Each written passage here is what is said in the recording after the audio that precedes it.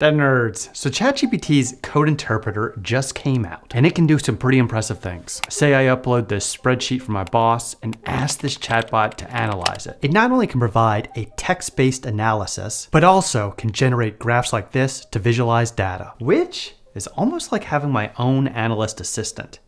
But for my job as a data analyst, this tool is already obsolete, as it can't do even the most simple tasks that I need to do for my job. Yes, I can upload a file, but this one that has over 200,000 rows won't even upload. It says it's too big. If I have my data online like Google Sheets and ask it to connect, it tells me it's unable to do this for Google Sheets or any external web services. Oh, and don't even get me started if I need to connect to something like a database where I normally store my data.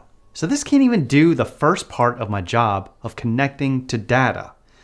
But I think I found a solution with a plugin called Notable. And this allows me to use that same model of code interpreter that I've found to be pretty damn impressive in analyzing data, but also unlocks other capabilities that code interpreter is incapable of, like actually connecting to things I need for my job, like the internet, larger files, and even databases. Well, that's the least of the claim of this plugin. So we're gonna be testing all of these different features today and seeing how I use them in my job as a data analyst. One note, this video is not sponsored by Notable. I don't even think they know that I'm making this video, but it is supported by those of you that use the links that I have below in the description. Editor Luke here. One note, so for the ChatGPT usage, this is going to require the Plus version in order to access those plugins or access Code Interpreter. So it's not free. I'm not sponsored by OpenAI or ChatGPT, but I wanted you to know. All right, back to real Luke.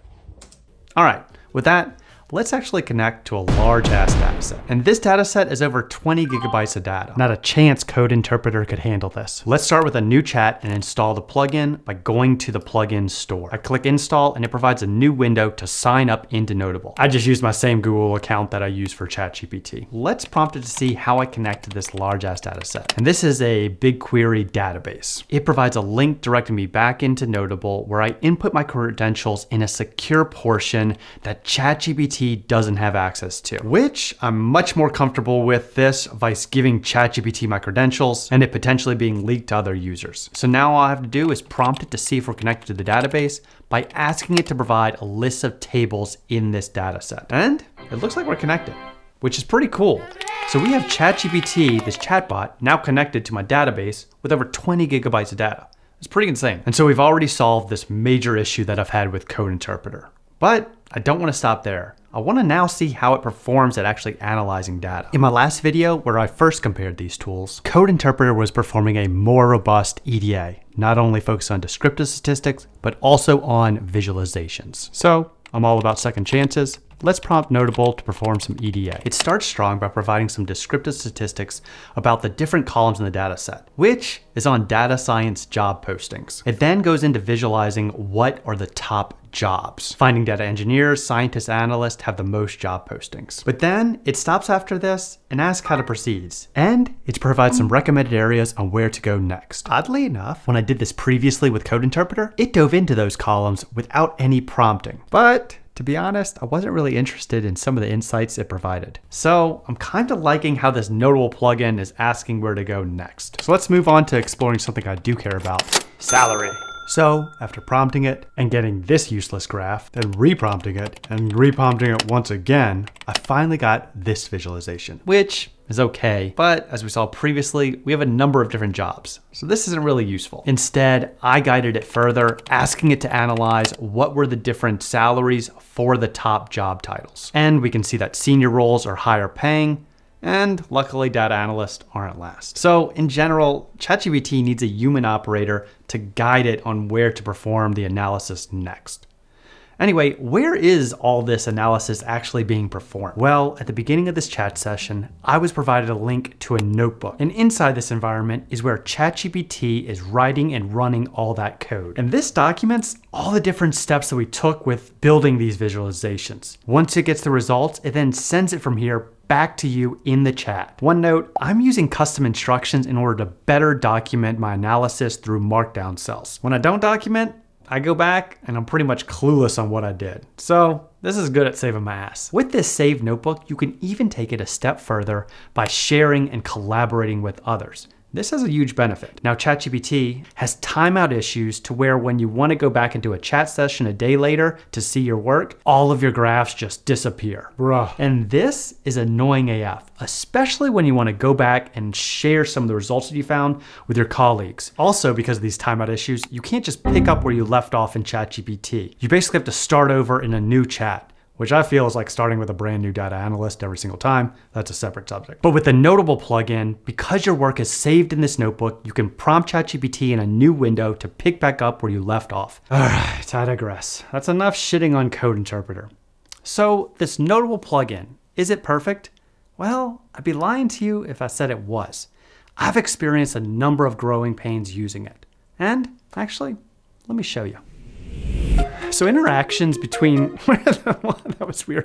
So interactions between ChatGPT and Notable are really less than perfect. So let's say I have an analysis I want to perform and I go to this Notable plugin and ask it to do it. I'll frequently get told by ChatGPT that it's not capable of doing this and then providing me the code in order to do it myself. It's extremely annoying, especially when I've done this similar analysis before with the plugin.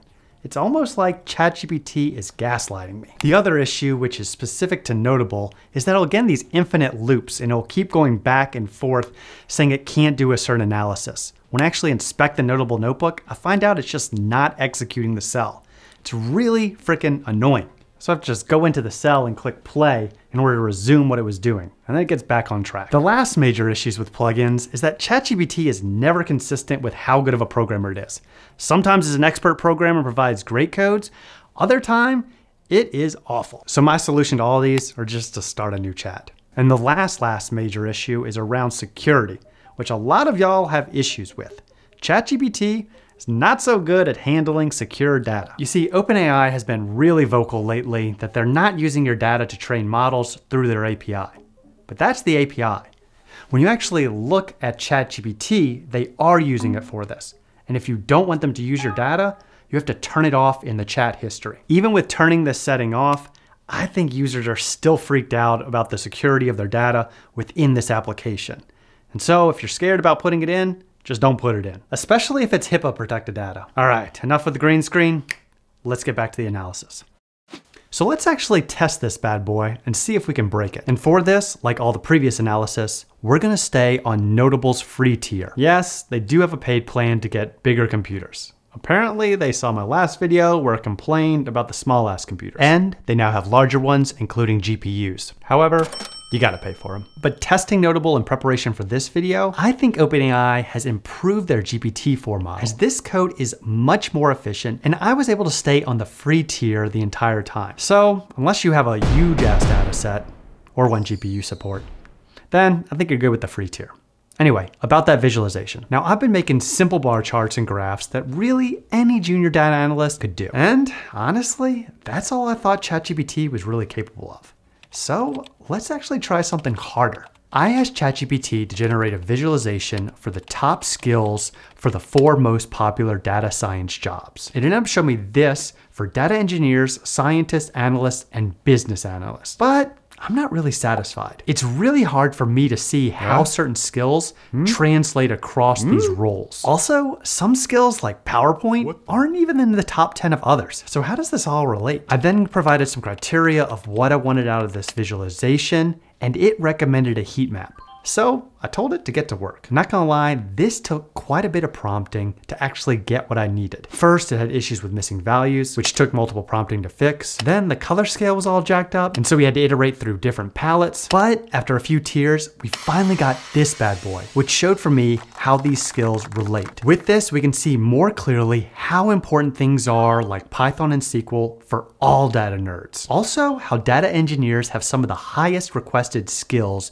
with its darker coloring. And business analysts have some of the least. And finally, for those that are not data engineers, how they prioritize things like viz tools and spreadsheets. You can see from this how as someone is gaining skills could transition from a business analyst to data analyst and finally data scientist, which is pretty amazing. I'm able to visualize this. Oh, and when I look at the code behind this, I'm even more blown away. Not only was it able to write efficient SQL queries to get what we needed, but also some complex Python to get our visualizations. And this would have taken me all day to try to figure out and code.